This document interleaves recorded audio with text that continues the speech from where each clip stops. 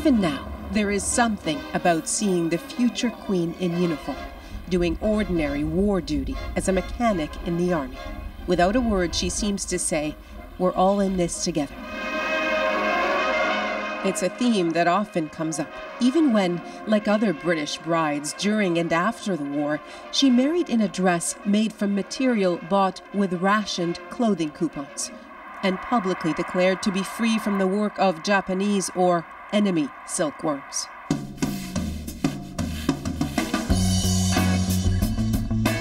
It was early that the Queen's clothes made far more than fashion statements. The coronation dress, for example, embroidered with the emblems of the UK and of every dominion in the Commonwealth.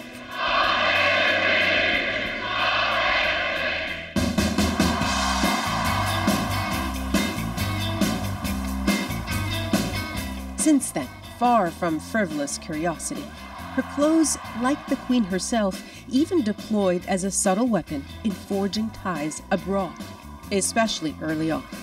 It was a context in which British power was rapidly declining, and in a sense they had a sort of young, quite glamorous monarch, and I think they realised that this was something that could project Britishness and British power in a way that Britain couldn't really do so itself.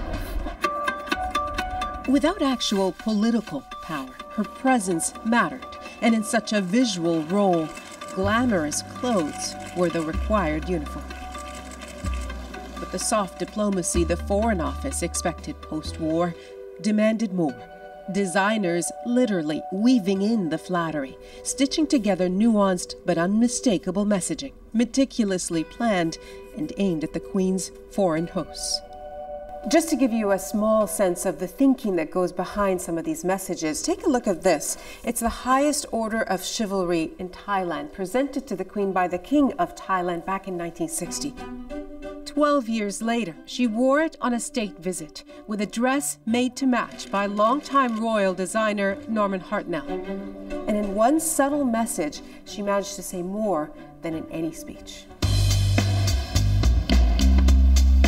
There is a long line of examples. How flattered China's leader Deng Xiaoping must have been when the Queen wore a dress adorned with China's national flower on the first ever trip by a British monarch at the height of the Cold War.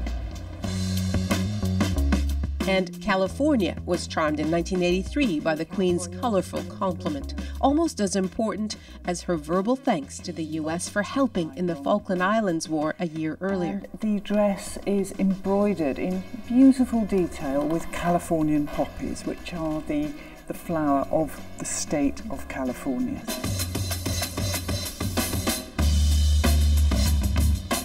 In Canada, 1957, it was the Maple Leaf of Canada dress, a deft diplomatic creation also by Norman Hartnell that the Queen wore during a state banquet in Ottawa. It worked like a charm. The emerald-encrusted leaves won her big headlines, despite a major flood in Spain and the Nobel Peace Prize given to Lester B. Pearson for his own diplomatic efforts in the Suez Crisis. In her 21 other visits to Canada, there was the floral nod to Nova Scotia. And the maple leaf was always there. One brooch even later lent to Kate when she visited. It was in Canada the Queen's clothes once made the wrong kind of headlines. In 1984, the first time she visited after the Constitution was patriated, unimpressed with her clothing, a Toronto paper called her dowdy. Another said she looked tired, that her legs had visible veins. It unleashed a Canada thrashing in the British tabloids, and the palace was not amused. And the back-and-forth sniping tinged the visit, says this academic who's researched the Queen's diplomatic dressing. And it was interesting that the notion that talking negatively about what the Queen was wearing could damage the state visit itself. So I think that's also a sign of the power of what the Queen was wearing, and probably a rare occasion of where there was negative comment about what she was wearing. Being a woman is an advantage in such a role. So much more to say with gowns than with suits. But like other women in the public sphere, her appearance does get far more attention than a man's does in a similar role. She also had to skirt traditions more carefully. in the Middle East and in Turkey. And though a queen only wears black for mourning, she did it in a veil to see the Pope, as papal protocol dictates, while she, the head of the Church of England, helped smooth relations with the Vatican. Though in a diplomatic win of his own, the current Pope Francis waived the requirement when her tight schedule didn't allow her time to change. One British columnist called it a surprise win for women. He said, "Oh, no," he said, "tell her to come as she is, I just want to see her." So, you know, the Queen turned up and they got on like a house on fire.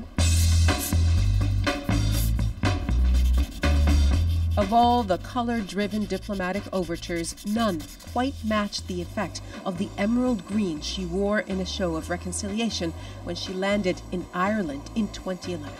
A visit many thought would never happen, given the troubled history. But the trip and the outfits were a huge success, says this longtime royal photographer. And she had a bodice of this dress made out of 2,000 silk shamrocks. And she had an Irish harp diamond brooch. And the reception she got was fantastic. And none more so than by the President of Ireland when she had the state banquet and welcomed the Queen, and the Queen in her reply, the first words in Irish. Uchtiroin, Argus Acoida.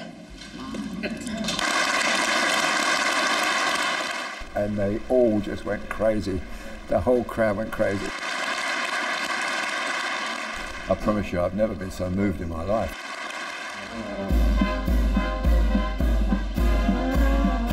With a trusted team involved, there were few missteps in the 63 years' worth of a working wardrobe. One that the Queen helped shape herself, says this former advisor. What would go to her would be an initial plan of this is what we're thinking of doing, to check to see whether she's comfortable with that, and then she would be involved at every stage. As much thinking still goes into what she wears at home, especially in Scotland. Events like the opening of the Parliament there in 1999. It was a new, modern Parliament, so we wanted something that reflected that. We wanted to have a Scottish feel to it. The outfit was designed by Sandra Murray. The result was this, with just a hint of the tartan that the royals long ago adopted as an inclusive gesture.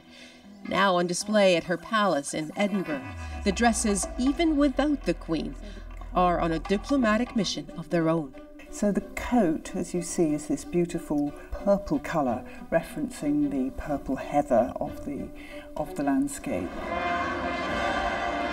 The most travelled monarch in history is at 90, now staying closer to home. Her working clothes are much more like a uniform, simpler, more consistent, and often bright, to make sure the home crowds can spot her. On the eve of her 90th birthday, she posed for a portrait that seemed to depict all that she is, a queen, an ambassador, and still a working woman. Nala Ayed, CBC News, London.